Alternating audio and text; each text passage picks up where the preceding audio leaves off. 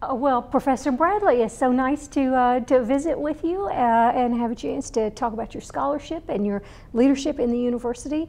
Can we start by talking about what you're working on now? Your first book was a big success, and I wondered what you're following that up with now. Well, my first book, Harlem versus Columbia University, Black Student Power in the Late 1960s, was in a way an entree for my new research, which is dealing with Black student activism in the Ivy League during the 1945 to 1975 kind of period. And so taking into account all of the various social movements that were occurring, but focusing specifically on the civil rights and Black power movements and the influences that those movements would have on college students.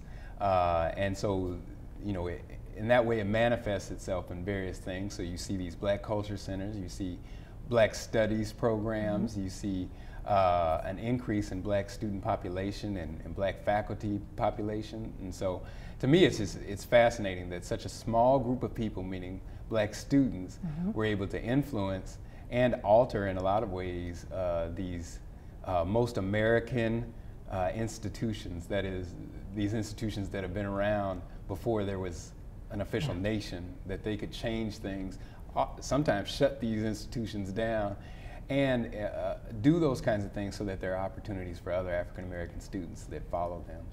So usually when we think about student protests in the civil rights movement, we think about Southern universities like North Carolina A&T.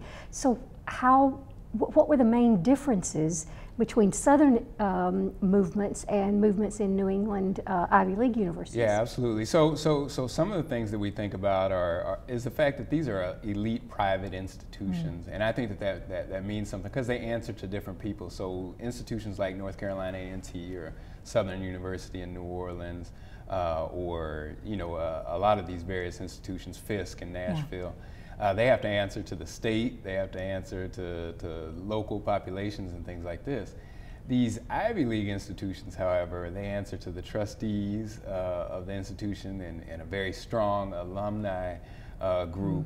And so the things that they're able to do by way of the resources they have available to them, by way of the tradition that they seem to be steeped in, these are things that challenge students in ways that might be a little bit different in some of these public schools that are in the South. And so to me that was fascinating, the fact that at these Ivy League institutions, these institutions that are kind of the jewels of U.S. society, that is, you don't have to go to college to know that you want to go to Harvard. You don't have to go to college to know that you want to go to Yale or Princeton and that sort of thing.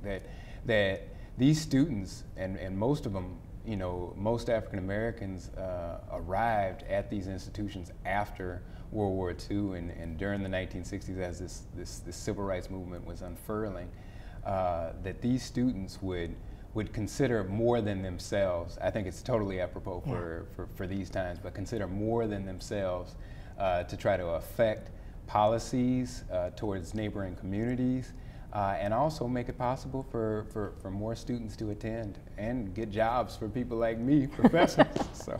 Well, the other thing you've done over the last year or so is take over leadership of the African American Studies program. So tell me a little bit about the challenges and the opportunities and the things you've been able to accomplish at African American Studies. Yeah, it's a real blessing. I think we were set on a strong foundation, and so one of the best parts about the job is just the opportunity to provide more resources and to help students in a larger way than I would have been able to had I, remained a faculty member. So in this administrative post, I get the opportunity to help students in ways that I never thought I could help before. So that's good. Also, I get a chance to see just how good the faculty are at this institution, and particularly in African American Studies. And so we have faculty members who are joint appointed, some who are solely in African American Studies, and so I learned quite a bit about their research. I learned about their teaching and just how much students love them and how well they do in their particular fields. One of the most difficult things about it all is knowing that work is never done. And so I'm task oriented, and so the idea that I finish this and so we can take a rest, but there is no finish. There is no finish. So that's the hardest part about administration for me so far. The other thing is we don't train for this in graduate school to be any kind of administrator, and so learning to deal with budgets, learning to deal with all kinds of forms and things like this. Some days I say, if I could just read a book, you know. But it's been overall a very positive experience, and I'm so happy that African American Studies is on a trajectory really to influence the city and I think the region. But we're most certainly gaining a national acclaim for ourselves. Excellent. Thank you so much. Thank you.